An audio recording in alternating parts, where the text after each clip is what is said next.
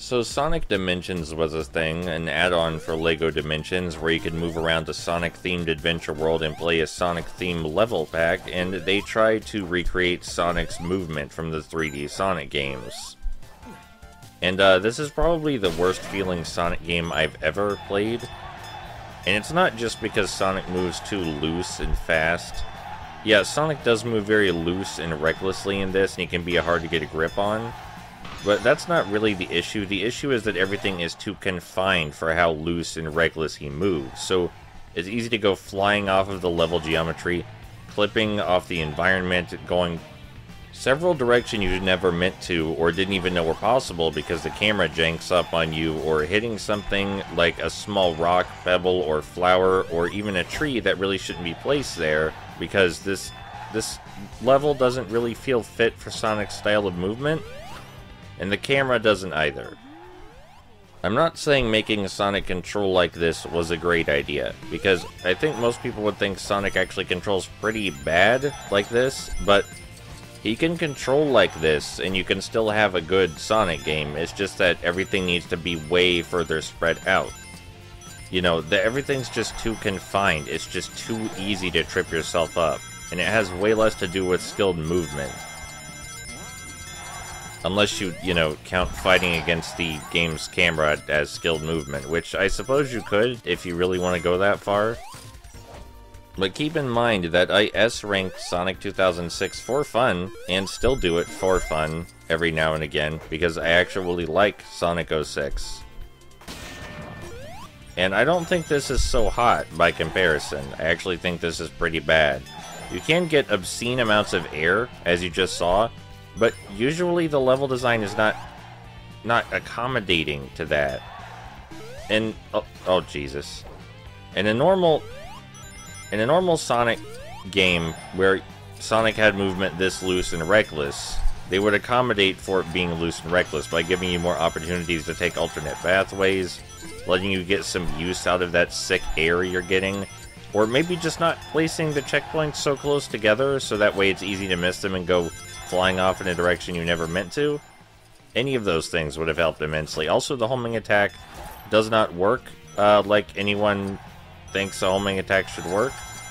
There seems to be little to no difference in your momentum after you homing attack, and if you wanted to do a homing attack that way, that's fine, but if you're going to make Sonic keep all of his momentum after doing a homing attack, I feel like, again, having more open spaces would be great for that, because this is just too cramped.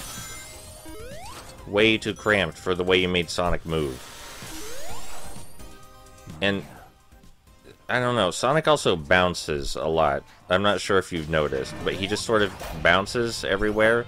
And this can be especially frustrating when going downhill, because you can't have traction if you're bouncing. You can control Sonic just fine in the air if you jump voluntarily, but if you're bouncing, that's another story entirely. Also, they used the kart racing song from Sonic Adventure 2 for these races, and I like that song, and I don't like it so much anymore because of these races. Because I've spent way too long on these races trying to get the gold medal in all of them and make it look presentable for video, and I don't like that. Not because of the time sync itself, but because it felt bad that I was doing the time sync for the wrong reasons.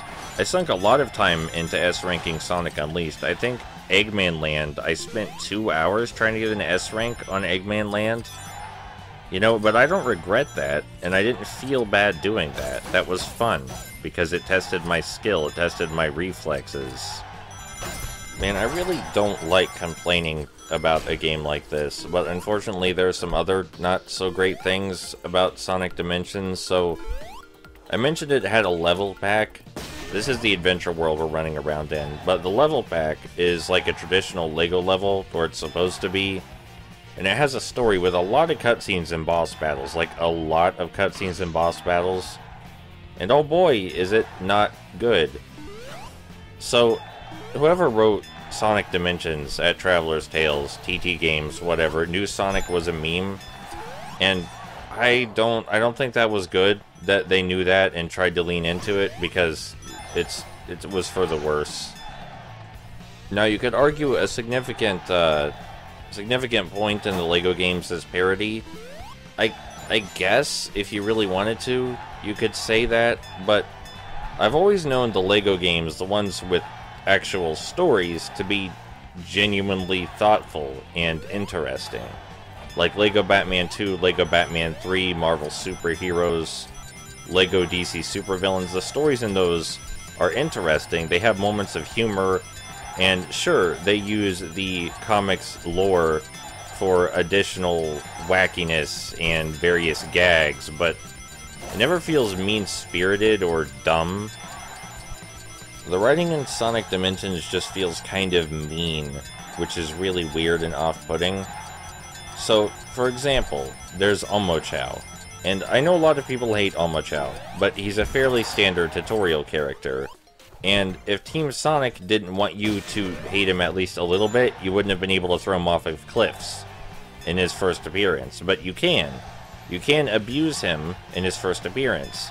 And he says funny things when you abuse him. So, you know, that's already done. You don't got to worry about that. They did that one for you, Traveler's Tales. But Traveler's Tales decided to include Omochao anyway, and their attempts at humor using Omochao are very, very boring and dumb. Omochao often gives tips for really basic, simple things on loop, which is not how Omochao works in Sonic Adventure. In Sonic Adventure, Omochao gave you tips for things you would actually need to know. And I think people should probably acknowledge that more.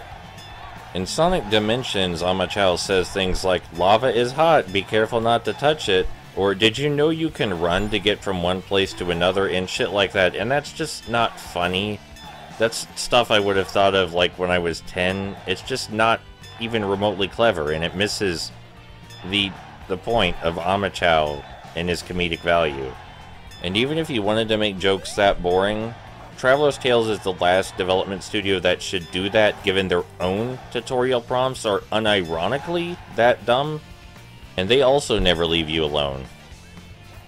So yeah, there's also the fact that Eggman says Yosh, because that's a meme, even though that's not the same voice actor that said that, and he just says it because people think it's funny that he said it in Sonic Adventure 2, so now he has to say it in Sonic Dimensions. Isn't that funny that he said the meme thing?